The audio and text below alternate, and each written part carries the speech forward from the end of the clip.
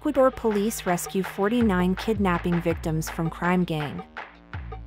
Police in Ecuador say 49 kidnapping victims have been rescued from a crime gang in the south of the country. 2 suspected kidnappers were arrested during the raid in a mining region in Azuay province. Police said the Los Lobos, the Wolves, crime gang was behind the kidnappings.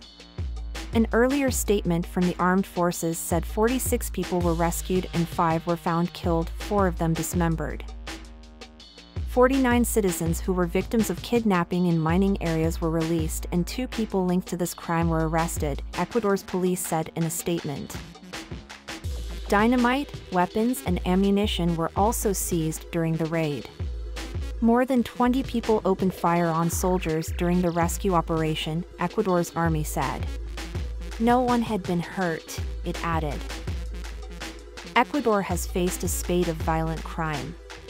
President Daniel Noboa has declared states of emergency several times, under which military forces patrolled the streets and jails.